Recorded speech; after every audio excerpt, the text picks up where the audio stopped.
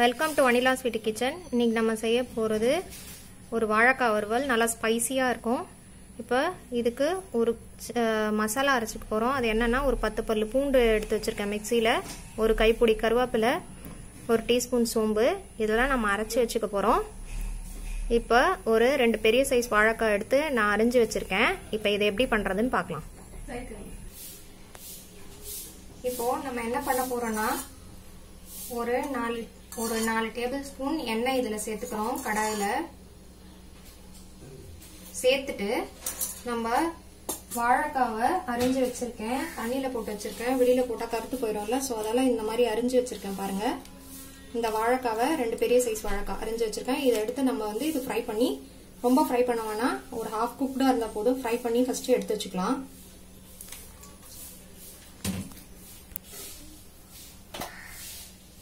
இப்போ எண்ணெய் நல்லா சூடாயிடுச்சு. இப்போ இந்த தண்ணியிலேருந்து வாழைக்காய் நல்லா தண்ணியை எடுத்துட்டு இந்த வாழைக்காய் இதில் போட்டு ஃப்ரை பண்ணிக்கலாம்.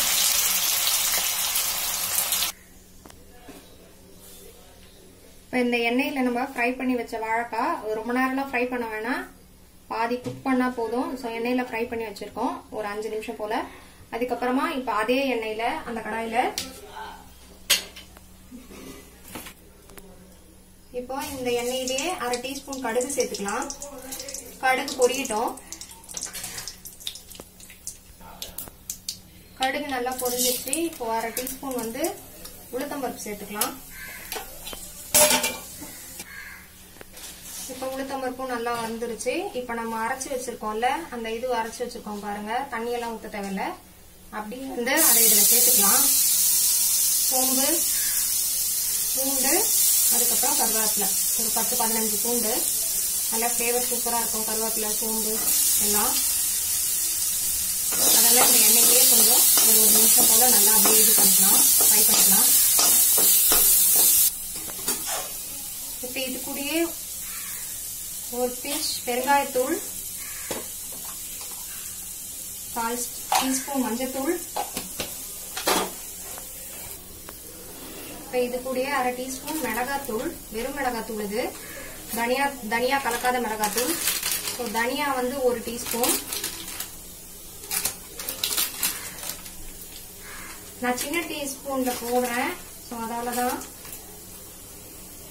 1/4 டீஸ்பூனுக்கு கம்மியா கரம் மசாலா தூள். கரம் மசாலா தூள் வேணா போட்டுக்கோங்க, ஆப்ஷனல், இல்லைன்னா இல்லை. இதெல்லாம் அப்படியே அந்த எண்ணெயிலே வதங்கட்டும்.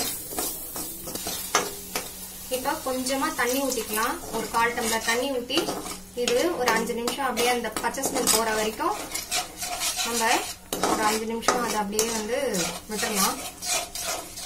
இப்போ தேவையான அளவு உப்பு சேர்த்துக்க போறேன்.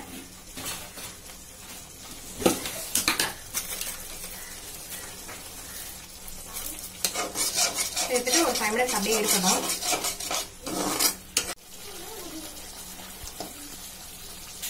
இப்போ நல்லா பச்சை ஸ்மெல்லாம் போயிடுச்சு. ஒரு 5 மினிட்ஸ் கழிச்சு இப்போ நம்ம என்ன பண்ணிருப்போம்னா, இந்த வறுத்து வச்சிருக்க வாழைக்காவை எடுத்து இதில் சேர்த்துப்போம்.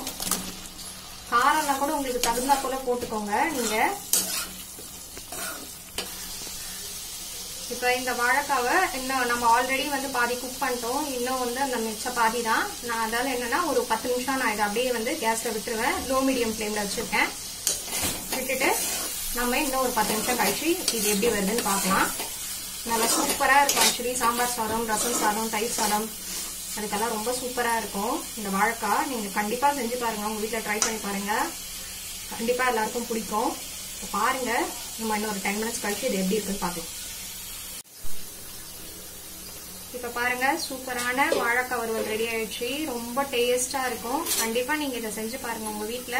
உங்களுக்கு பிடிச்சிருந்ததுன்னா லைக் பண்ணுங்க, ஷேர் பண்ணுங்க, கமெண்ட் பண்ணுங்க. மறக்காம சப்ஸ்கிரைப் பண்ணுங்க, எங்க சேனலுக்கு சப்போர்ட் பண்ணுங்க. பக்கத்துல இருக்க பெல் பட்டனை பிரஸ் பண்ணுங்க, நோட்டிபிகேஷன் வரும். நன்றி.